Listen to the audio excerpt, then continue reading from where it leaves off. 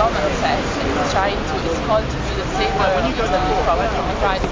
Well, I don't think we should be surprised. I think the new Prime Minister in Spain, as well as ex-World Bank or International Monetary Fund, if we look at the pyramid of how money works, there's people like you and me at the bottom, and then there's governments, and then there's private banks like Goldman Sachs, and then above that there's the World Bank. The World Bank, the IMF, the European Central Bank. So that's how the money flows in the pyramid scheme.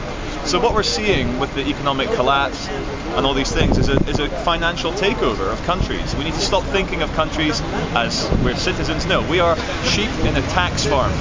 Our job is to be on the farm like the animals and pay tax.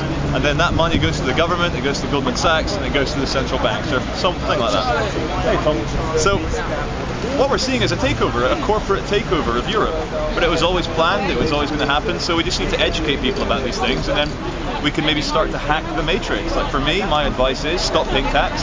If you're in a job that pays tax automatically, quit that job, do something else. Take out as many loans from the bank, and get out credit cards, just spend it, go crazy. It's all fake anyway, just have a good time. And the best thing is, the most important thing is don't worry, don't get stressed, realize it's all a big fucking game. It's all an illusion anyway, so just realize what's right, what's true, and fuck everyone else.